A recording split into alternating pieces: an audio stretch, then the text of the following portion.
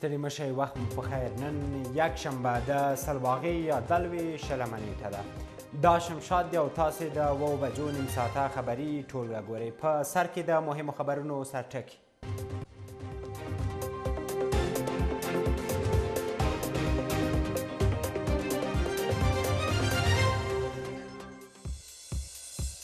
لامل رواني ناروغي بللې. د محمد محقق یو زوی پاڅېدلی او بل ورور په خوب ویده وژلی دی.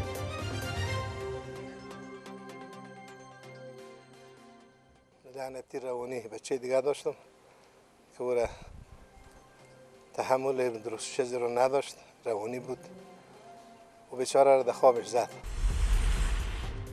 له یو ټیم دوه دریزه. حکومت د سولې لپاره اوربند شرط خو ټاکنیز ټیم یې پرته له اوربند مني.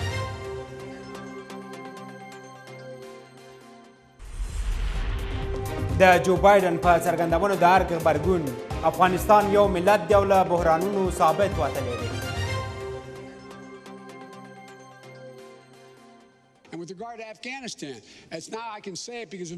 زه په افغانستان کې د ملت جوړونې مخالف وم. یوازینی کار چې باید موږ یې وکړو د تروریزم پر ضد مبارزه ده. او امریکا د سولې پلان کې ټګي کوي. ترکیه اجازه نه ورکوي چې د سولې تر شعار لاندې بیت المقدس د اسرائیلو پلازمینه شي.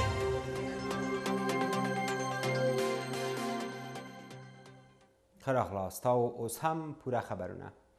د اسلامي وحدت ګوند مشر محمد محقق یو زوی راپاڅېدلی او بل یې وژلی دی. محمد محقق په یوه اعلامیه کې لیکلي چې د محمد حسین په نوم زوی رواني ستونزه درلوده او د یکشنبې سهار وخته د ده بل زوی باقر محقق په خوب ویده په ډزو وژلی دی. اعلامیه لیکي چې له ډزو وروسته یې ساتونکي د پیښې ځای ته رسېدلي او زوی د څو ساتونکي هم په ډزو ټپیان کړي چې اوس په روغتون کې دي. له ډزو وروسته افغان ځواکونه د پیښې ځای ته رسېدلي او د محقق زوی محمد حسین یې نیولی دی. به رضای خداوند راضی هستم. باقر جان بچه خوبی بود، درخشش خوبی داشت در سیاست، عرصه فرهنگ. البته رضای خداوند می بود و نو حادثه واقع شد.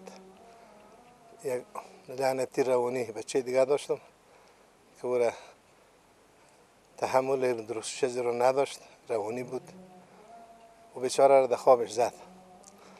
خب برایش از خداوند آرزوی مغفرت میکنم و خودم هم صبر دارم و خدا را سپاسگزار هستم به هر حالش.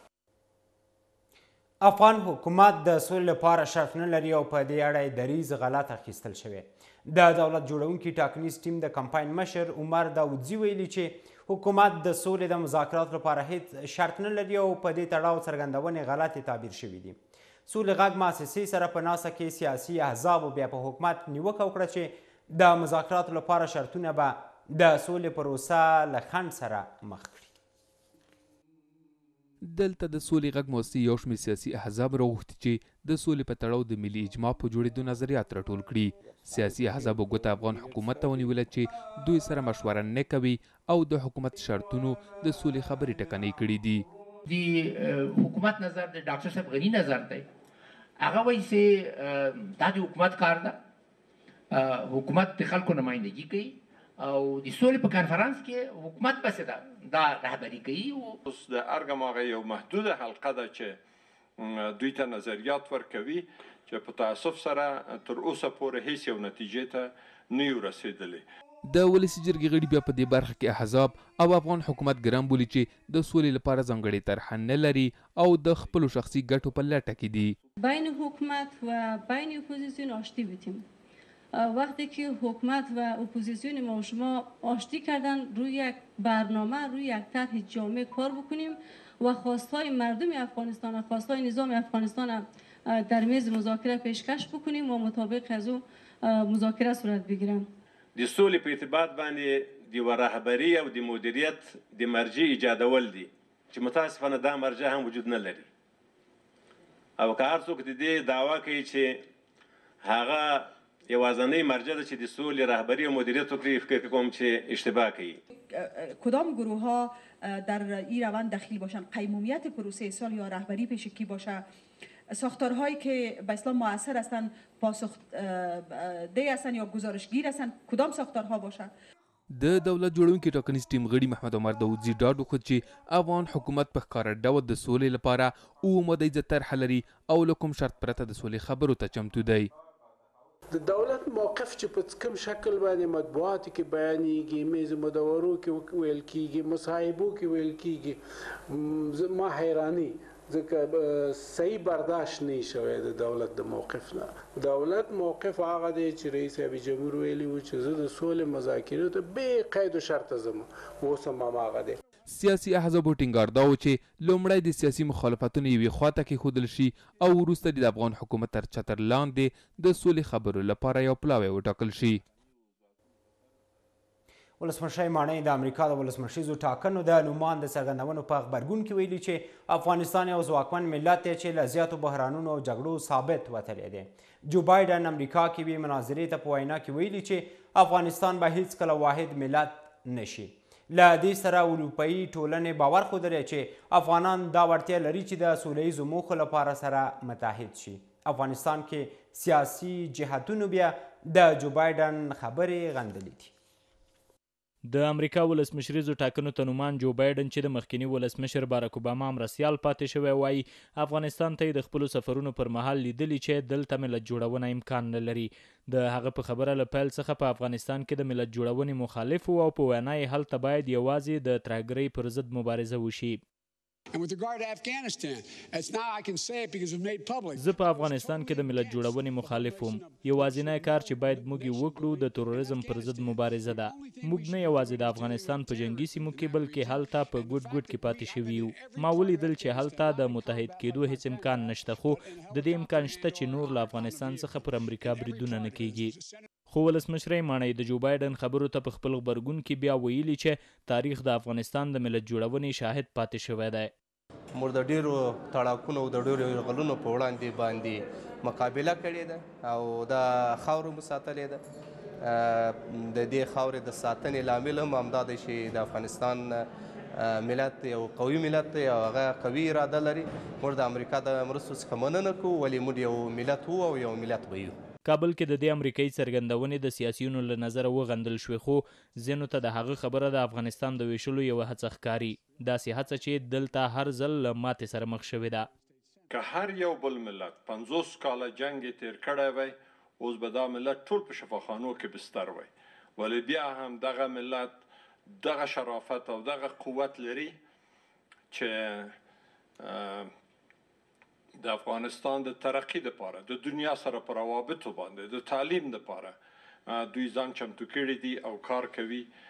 دوم دا باید موږ افغانان دا باید ثابت کو جو بایډن ته چې دا افغانستان تجزیه نه کیدونکی دی او دا نه تجزیه کیږي، دا به متحد پاتې کیږي او د دغه مشکلاتو نه به ډیر زر خلاص شي. د ده په شان باندې یو تعداد نور هم دغسې کسان وو چې پخوا هم غوښتل چې دلته فدرالي نظام رامنځته کړي، افغانستان په څو ټوټې سره وویشي. لیکن دا ارمان به نه یوازې جو بایډن، هر خارجي چې د افغانستان دپاره داسې پلان لري، دا ارمان به دوی د ځان سره ګور ته وړي. موږ د افغانستان خلک واحد ملت وو او واحد ملت به وو. له دې سره افغانستان کې د اروپایي ټولنې استازي ویلي د افغانستان خلک د دې وړتیا لري چې واحد ملت جوړ کړي او د خپلو اصلي ارزښتونو او سوله ییزو موخو لپاره سره متحد شي.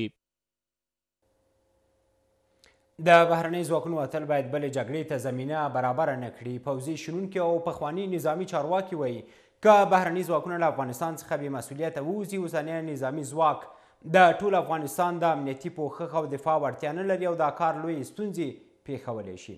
ارګ بیا وایي امریکا به د هغو تړونونو له مخې ګام پورته کوي کوم چې دا ټولې ستونزې پکې سنجول شوي دي. د افغانستان امنیتي او دفاعي وضعیت تر اوسه پورې ډاډمن شوی او پر ځان تکیه شوی نه دی چې د بهرنیو ځواکونو له وتو سره هر څه په کنټرول کې واخلي. اوس چې د سولې خبرې روانې دي په امریکا کې تر بل هر وخت له افغانستان څخه د امریکایي ځواکونو د وتلو موضوع ګرمه ده او نږدې ټول په دې متفق دي چې خپل سرتیري وباسي. په نظامي چوکاټ کې د ځواکونو د وتلو لپاره با مسؤلیت او بې مسؤلیته کلمې وتل مطرح دي، خو با مسؤلیته وتل څه ډول دي؟ امې وتل غم دي، امې موجودیت غم ده. او کله چې موږ وایو چې په مسؤلیت باندې وته دا معنا لري چې په افغانستان کې باید ټینګه سوله راسي، دواړه خواوې له جنګه لاس واخلي، بیرته زمینه د بل جنګ ته برابره نسی. د امریکا ولسمشر څو ورځې وړاندې وویل چې نور له افغانستان څخه خپل سرتیري باسي، خدای نه ده جوته کړې چې ځواکونه څه ډول باسي. که چیرې بې مسؤلیته ووځي طبعا امنیتي خلا پیدا کیږي. امنیتي خلا خپله سبب د دې کیږي چې هر طرف کوشش به کوي چې برتري راسته راوړي په مختلفو ساحو کې. نو په دې حساب باندې باید په دا رقم سره ووځي چې دغه تشه چې پیدا کیږي د دوی د وطنو نه خپل امنیتي دفاعي قوتونه د افغانستان هغه ډکه کړي. هر ګوی امریکا له افغانستان سره تړونونه لري او له دې خاورې وتل به یې هم د یادو شویو هوکړو په چوکاټ کې وي. موږ د یو ګډ ګواښ په وړاندې باندې ګډه مبارزه لرو. د قواو وتل چې دی دا د افغانستان او د امریکا ترمنځ د بحث مسله ده، ځکه موږ یو امنیتي تړون لرو. د قواو وتل د افغانستان او د امریکا د حکومت په توافق پورې اړه لري او توافق په هغه وخت رامنځته کېږي چې کله تهدید ختمیږي. طالبانو هم په ځلونو ویلي چې دوی د امریکایي ځواکونو د با مسؤلیته وتل غواړي. په تیر کې پخواني شوروي ځواکونه هم د شپږو میاشتو په لړ کې له افغانستانه نسبي با مسؤلیته ووتل، خو وروسته له هغې د جنجالي او نازک وضعیت له امله خپلمنځي ستونزې پیل شوې. د وروستیو پریکړو د تطبیق او اعلان په تړاو ټاکنیز کمیسیونونه پړه پر یو بل غورځوي. شکایتونو کمیسیون ادعا کوي چې د خپلو څېړنو پریکړې د تطبیق لپاره په رسمي توګه ټاکنو کمیسیون ته سپارلي، خو ټاکنو کمیسیون بیا وایي په دې تړاو هیڅ رسمي مکتوب نه دی ورغلی. د څار بنسټونه د کمیسیونونو ترمنځ دا ډول ناندرۍ وخت وژنه ګڼي. 15 ورځې کیږي چې ټاکنیزو شکایتونو کمیسیون خپلې پریکړې اعلان کړي، خو د تطبیق لپاره ټاکنو کمیسیون ته لا تر اوسه نه دي راستولي. د ټاکنیزو شکایتونو کمیسیون د دارالانشا رئیس وایي چې دوی خپلې پریکړې ټاکنو کمیسیون ته لیږلي، خو ټاکنو کمیسیون بیا وایي چې تر اوسه هغه پریکړې چې د ټاکنیزو شکایتونو کمیسیون د کمیشنرانو لاسلیکونه پکې دي دوی ته په رسمي ډول نه دي راغلي. فیصله ها و ضمایم آن را کلا طی مکتوبی به توسط 2 نفر از کمیشنرهای کمیسیون مستقل شکایات انتخاباتی به کمیسیون مستقل انتخابات ارسال کردیم. فقط مونږ انتظار د دې وباسو چې رسما دغه پریکړې موږ ته راوستوي. تر اوسه پورې رسمي دوی دغه پریکړې نه دي راستولي. هر زمان چې هر وخت چې دغه پریکړې موږ ته رسمي واستوي نو زموږ تخنیکي او حقوقي ټیم د دې تطبیق لپاره پوره چمتووالی لري. د شکایتونو کمیسیون ځینې کمیشنران بیا دا مني چې ټاکنو کمیسیون ته یې پریکړې نه بلکې ابلاغي ورلیږلي، چې د قانون له مخې ټاکنو کمیسیون د ابلاغیو نه د تصامیمو په تطبیق مکلف دی. هغه پریکړې چې د کمیشنرانو امضاګانې پکې دي هغه تر اوسه نه دي ولېږل شوي، یوازې ابلاغي ورلیږل شوي دي. نو هغوی د پریکړو په تطبیق باندې مکلف دي، نه د ابلاغیو په تطبیق باندې. زه فکر کوم چې تخنیکي موضوعات به وي او هغه دا ده چې دغه پریکړې خپل ځان سره ضمایم لري، هغه ضمایم به نه و آمده. نور هیڅ بل داسې دلیل نشي جوړېدی چې دا پریکړې دلته معطل شي او موږ څوک حق هم نه لري چې دا پریکړې معطل کړي. د څار بنسټونه بیا پر دواړو کمیسیونونو نیوکې لري چې په خپلو چارو کې ناغېړي کوي او غواړي چې په لوی لاس د ټاکنو پروسه نوره هم وغځوي. هر قدر که اینا سهلنگاری بکنن و به نوع فیصله ها را به مؤثر وقت به یکدیگه نفرستن، پروسه را به درازا میکشانه و این بی‌باوری را نسبت به پروسه بیشتر میسازه. ټاکنو کمیسیون دا هم وایي که د څېړل شوو شکایتونو په تړاو نیول شوي تصامیم دوی ته ورورسیږي په 2 اونیو کې به یې ټولې تخنیکي چارې بشپړې او د ټاکنو وروستۍ پایلې به اعلان کړي. د سولې په تړاو د حکومت او سیاسیونو د طرحې پر توحید ټینګار وشو. د ثبات او حراست شورا وایي د سولې په تړاو د طرحو تعدد پروسه لا پیچلې کوي او ملموسه پایله نه ورکوي. دغې شورا د طالبانو او امریکا ترمنځ په خبرو هم نیوکه وکړه چې مبهمې دي او ملت ته د قناعت وړ نه دي. د ثبات او حراست شورا د ټاکنو د پایلو په تړاو له ټاکنیزو شکایتونو کمیسیون غواړي چې په بې پلوه او قانوني توګه خپله پریکړه اعلان کړي. افغان دولت دې د سولې په تړاو خپلې هر ډول هڅې له سیاسیونو او مطرح څیرو سره شریکې کړي او سیاسیون دې هم پر دې پوه شي چې د دولت له همغږۍ او همکارۍ پرته سوله نشي راوستی. د ثبات او حراست شورا وایي د سولې په تړاو بېلابېلې طرحې او له مبهمو ادرسونو سره اړیکې دغه پروسه لا پیچلې کوي او نشي کولی چې روښانه پایلو ته ورسیږي. هر قدر طرحهایی که تا حال وجود داره این طرحها توحید شود، تحلیل شود و نقطه نظرات مشترکش و مورد اجماعش توحید شود، ما میتونیم با تک صدایی و با قوت وارد مذاکرات شویم. د ثبات او حراست شورا د بین الافغاني مذاکراتو په تړاو د ټول شموله باصلاحیته او مقتدر مذاکراتي ټیم پر جوړولو ټینګار کوي چې واحده طرحه ولري. دغه شورا وایي هغه هیئت ورته د منلو نه دی چې ملت یې له تشکیل هیڅ خبر نه وي. هیئتی که ملت در انتخابش در جریان نباشه او صلاحیت مذاکره را در بیرون از افغانستان در موضوع افغانستان نداره و هر نوع فیصله‌ای که اینا در هر جای صورت میگیرن، هر نوع ابراز نظری که دارن دیدگاه شخصیشان است و فیصله‌ایشان برای ملت افغانستان ضمانت اجرا را نخواهد داشت. د ولسمشریزو ټاکنو د پایلو په تړاو د ثبات او حراست شورا نظر دا دی چې پایلې دې په بې پلوه او عادلانه توګه اعلان شي چې ملت ته د منلو وړ وي. دوی په ټاکنو کې له ښکیلو غاړو غواړي چې ټاکنیزو قوانینو ته بشپړ درناوی ولري. فیصله هایتان را با در نظر داشت اصل عدالت، اجراعات عادلانه و رعایت اصل بی‌طرفی و حاکمیت قانون اعلام بکنه، صادر کنه. دغه شورا پر ټولو سیاسیونو غږ کوي چې نه باید مبهمې اجنډا جوړي او له مبهمو ادرسونو سره اړیکې ونیسي، بلکې له حکومت او نورو سیاسیونو سره د واحده طرحه جوړه کړي چې د اسلامي او ملي ګټو پر بنسټ وي. د ننګرهار شیرزاد ولسوالۍ کې د بهرنیو ځواکونو د مرګ ژوبلې په اړه ضد و نقیض معلومات ورکول کیږي. د ننګرهار والي وایي تیر ماښام د ملي پوځ یوه سرتیري پر بهرنیو او افغان ځواکونو ډزې کړي چې له امله د دواړو ځواکونو څخه یو شمېر کسان ژوبل دي، خو ولایتي شورا په برید کې د بهرنیانو د مرګ ژوبلې شمېر لوړ ښیي. له بلې خوا بهرني ځواکونو شیرزادو کې د خپلو 2 سرتیرو د وژل کېدو او د 6 نورو د ټپي کېدو پخلی کړي. د ننګرهار په تر ټولو ناامنه ولسوالۍ شیرزادو کې د شنبې ورځې ناوخته یو افغان سرتیري په امریکایي عسکرو ډزې کړي چې له کابله یې بهرنیانو ته مرګ ژوبله اوښتي. په پیښه کې د زیان په تړاو بېلابېل ارقام وړاندې کیږي. والي وایي دغه ولسوالۍ کې 3 افغان سرتیري ټپیان شوي، خو د امریکایي عسکرو په تړاو د اوښتي زیان کره شمېر ونه ښود، خو تاییدوي چې ژوبل شوي دي. شیرزادو ولسوالۍ ته د وجود خاصو قطعاتو قواوی او همدارنګه د قاطع ملاتړ عسکر نوځي، نو یو څوک په دې باندې ډزې کوي او د اردو یو کس او بیا دې متقابل انداخ کوي. په دې پیښه کې هغه نفر متقابل وژل شوی دی او 3 کسه د کمندو او یو څو کسه د قاطع ملاتړ زخمیان شوي دي. د ننګرهار ولایتي شورا مرستیال وایي د شیرزاد ولسوالۍ په پیښه کې و بهرني پوځیان وژل شوي دي. د بهرني امنیتي ځواکونو تقریبا په حدود دي چې په 12 بجو پورې دوی 4 کسان مرګ لرلو او 3 ژوبل وو. دا چې 2 بجې کېږي نو 3 کسان نورم کېږي د لاسه ورکول کېږي او دوی جمله چې د منطقې د سیمې د خلکو نه او د هماغذي راپور چې موږ ته د شپې راکول کېږي تر سهاره پورې دوی 7 کسان وژل شوي دي. په افغانستان کې د غوڅ ملاتړ ماموریت له مطبوعاتي دفتره په خپره کړې اعلامیه کې د خپلو 2 سرتیرو وژل کېدل او 6 نور ژوبل کېده تایید کړي، خو وایي چې په دې تړاو څېړنې روانې دي. تر اوسه د افغان او بهرنیو ځواکونو ترمنځ د شخړې اصلي لامل نه دی په ډاګه شوی. شکیل احمد سید، شمشاد رادیو ټلویزیون، ننګرهار.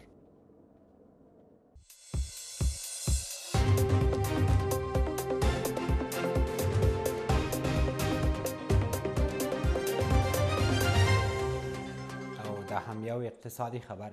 شمال کې د غالیو د صادرونکو ټولنه وایي دغه زون کې د قالینو د اوبدلو او صادرولو شاوخوا 40 شرکتونو له ډلې یوازې 6 شرکتونه فعال پاتې دي. ناامني د قیمتونو لوړوالی او د نړیوال بازار له تقاضا سره د غالیو نانډولي د قالینو د کاروبار د پیکه کېدو لاملونه بلل شوي. د بلخ د سوداګرۍ خونه بیا وایي غالۍ اوبدونکي باید د خپلو تولیداتو پر مهال نړیوال معیارونه او د بازار تقاضا ته جدي پاملرنه وکړي. غالۍ اوبدل په افغانستان کې مهم تولیدي صنعت دی چې په بیلابیلو وختونو کې د دغه هیواد په اقتصادي برخه کې ارزښتمن رول لوبولی دی. خو شمال زون کې د غالیو د سوداګرۍ کاروباریان وایي چې وروستیو 2 کلونو کې دغه صنعت د رکود له ګواښ سره مخ دی.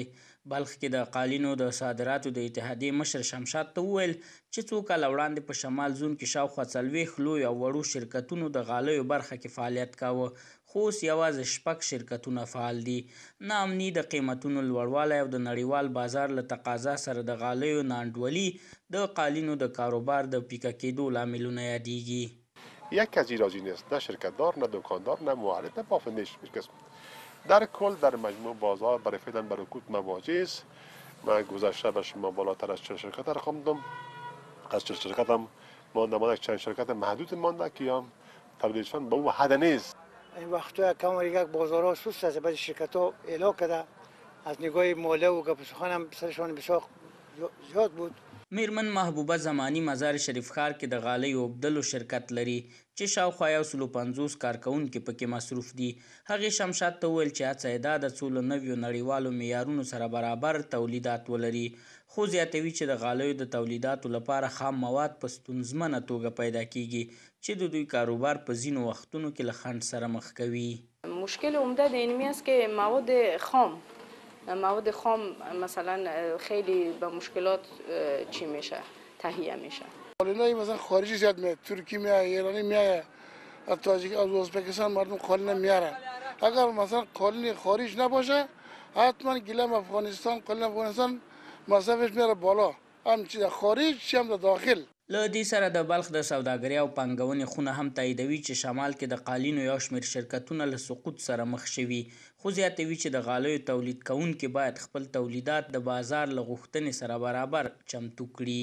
پیام ما به جامعه تجاری خصوصا در بخش قالین همین بوده که ما هر چیزی را که تولید میکنیم باید بازار را مد نظر گرفته تولید بکنیم. یعنی مشتری برای ما باید مهم باشه، نه اینکه ما یک چیزی را که تولید کردیم باید منتظر ازی باشیم که اینمی جنس باید 100% مشتری بخرم. مزار شریف کې د غالیو تولید کوونکي او صادر کوونکي له حکومت همداراز غواړي چې له بهر څخه پر وارد شویو قالینو د مالیه لوړه کړي څو افغاني غالۍ ورسره د سیالۍ جوګه شي. جاوید واک، شمشاد رادیو تلویزیون، بلخ.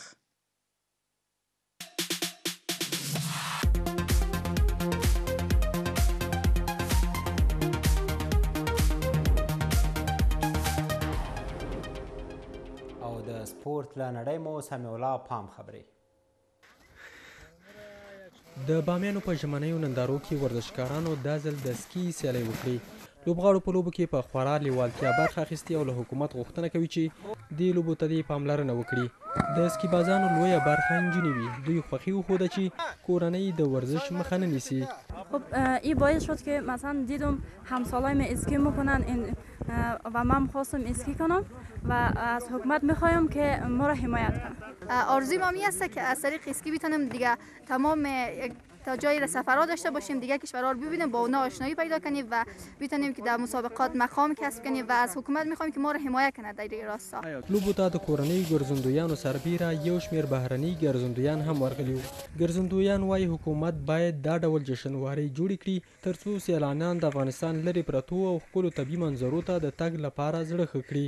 من قبلا هم آمده بودم ولی بار کاملا فکر نمیکردم قبلا آمده بود. برف کاملا سیمای شهر و راه را تغییر داده بود. بسیار زیبا و مقبول. دا جشنواره د اطلاعات و فرهنګ وزارت او د بامیانو ولایت مقام په همکارۍ او همغږۍ جوړه شوې چې لوبغاړي په بیلابیلو ژمنیو لوبو کې لوبیږي. تېره ورځ د وزلوبې سیالۍ وشوې او په دوام به یې د یو شمېر نورو لوبیزو څانګو لوبغاړي نورې نندارې هم وړاندې کړي. موخه دا ده چې ګرځندویان او سیلانیان وهڅول شي. به منظور جلب و جذب توریست‌های داخلی و خارجی به نقاط مختلف افغانستان فرهنگ اصیل افغانی را به نمایش میگذارند. همچنان امید ما این است که تا این صنعت رشد بکنه و از طریق این صنعت بازی‌هایی که در به شکل ملی و بین المللی ثبت شده این هم در افغانستان رشد بکنه و به نقاط مختلف افغانستان توسعه پیدا بکنه. لوبیزې نندارې بامیانو کې د دې لپاره جوړې شوي چې د افغانستان ملي پارک او د بودا مجسمې په ګډون یو شمېر نورو تفریحي ځایونو ته خلک ورمات کړي.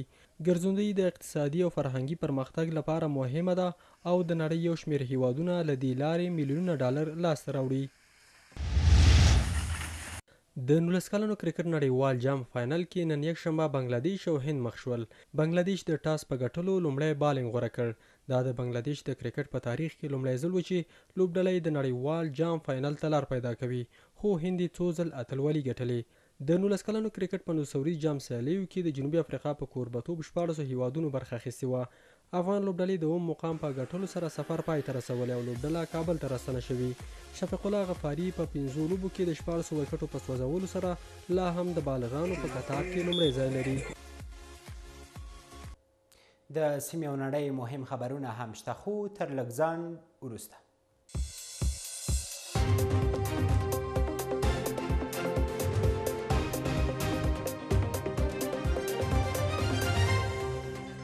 بیا هم ښه راغلاست. کرونا ویروس په بېسارې توګه خپرېږي، خو نړیوال د چین هڅې ستایي. د وروستیو راپورونو له مخې چین کې د کرونا ویروس له امله د مړو شمېره 812 تنو ته ورسېده او له 18,000 زیاتې نیولې دي. یوازې نن ورځ 9 تنه د یاد ویروس له امله مړه شوي چې چینایي چارواکي د یاد ویروس له رامنځته کېدو تر ټولو مرګونې ورځ یادوي. له چین بهر بیا افریقایي ویروس پوهان د چین هڅې ستایلي او د 2 اونیو په اوږدو کې د 2 روغتونونو جوړول شاهکار بللې. تر دې دمه په شاوخوا 25 هیوادونو کې د دې ناروغۍ نښې لیدل شوي او پیښې هم تثبیت شوي دي. ترکیه سیمه کې د امریکا تش په نوم سولې پلان ته اجازه نه ورکوي. د ترکیې ولسمشر رجب طیب اردوغان مالیزیا کې د منځني ختیځ سولې پلان اړوند دریم کنفرانس ته په استول شوي لیک کې ویلي چې هغه پلان ته اجازه نه ورکوي چې سوله زیانمنه کړي. اردوغان ویلي هغه پلان چې بیت المقدس پکې د اسرائیلو پلازمینه اعلانیږي یو خوب دی او دا خوب به کله هم په واقعیت بدل نشي. دغه پلان د 13 جنوري میاشت په 28 نیټه د امریکا د ولسمشر ډونالډ ټرمپ له لورې اعلان شو چې د بېلابېلو هیوادونو غبرګونونه یې راپارولي دي. سوریایي ځواکونو ادلیب کې مختتک کړی. سوریایي نظامي چارواکو رسنیو ته ویلي چې ادلیب ولایت کې ځواکونو څه کم 1 کیلومتر پرمختګ کړی چې له وسلوالو خوندي ځایونه ونیسي. د سوریې پوځ په یوه اعلامیه کې ویلي چې له وسلوالو یې ډېرې سیمې او ښارګوټي نیولي او دا لړۍ همداسې دوام لري. ادلیب ولایت سوریه کې د داعش وسلوالو وروستی خوندي پټنځای ګڼل کیږي چې سوریایي ځواکونه یې د نیولو هڅه کوي. له تاسو او ټولو همکارانو مننه کوم. د نن شپې خبري ټولګه مو همدومره وه.